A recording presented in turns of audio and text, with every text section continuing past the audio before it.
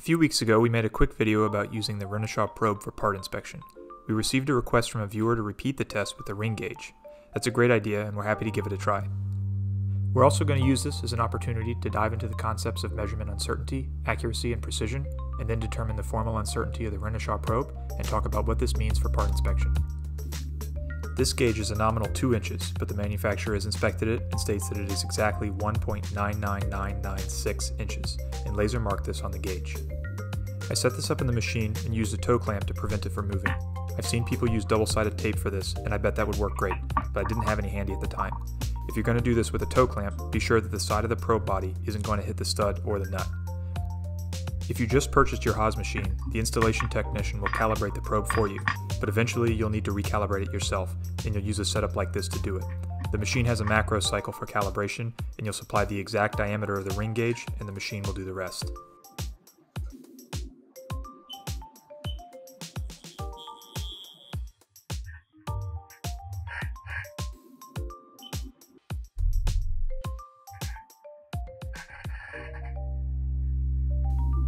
I'm using the bore probing routine from the offset screen.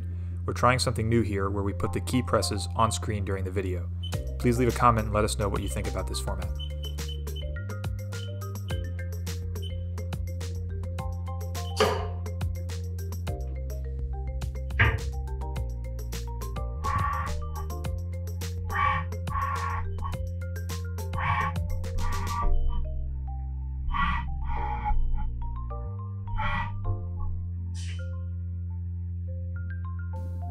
Next, I'm going to pull up the diameter that the machine measured from the current command screen.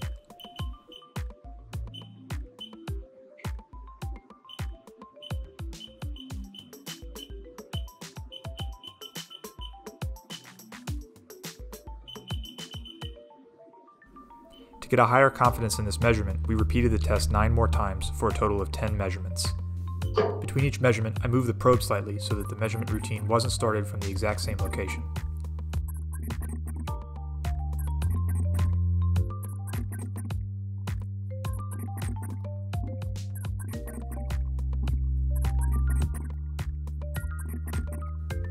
Here's the raw data from those trials presented in tabular form, as well as in graphical form.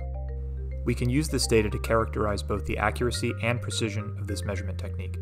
These words are often used interchangeably, but they mean different things. A dartboard is the easiest way to explain the difference.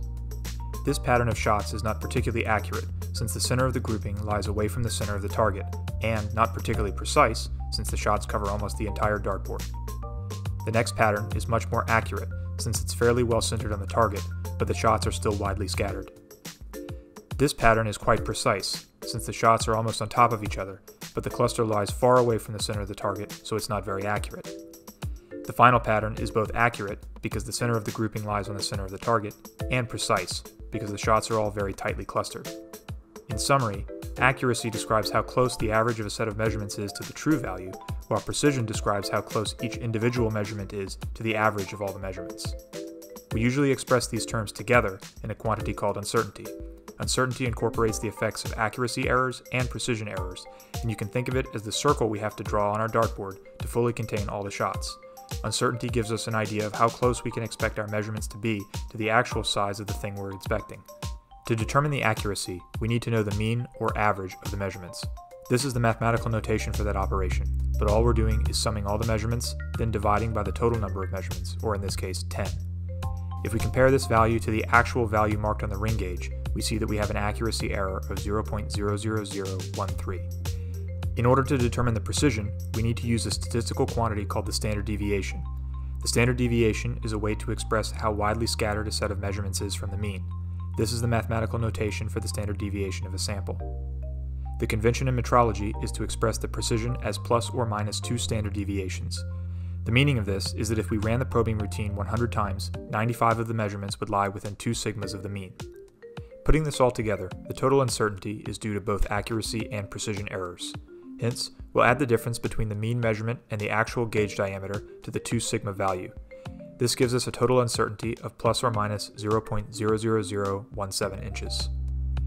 A good rule of thumb is to choose an instrument that has a total uncertainty 3 to 4 times smaller than the tolerance you're trying to inspect. I wouldn't hesitate to rely on the probe to accurately inspect features down to about plus or minus 1 thou, and it probably would be fine for features of plus or minus 5/10, but I think that's about the limit of its accuracy. Thanks for watching, and if you like this video, we'd really appreciate it if you subscribed. If you have any other ideas or questions, please be sure to leave a comment. Thanks!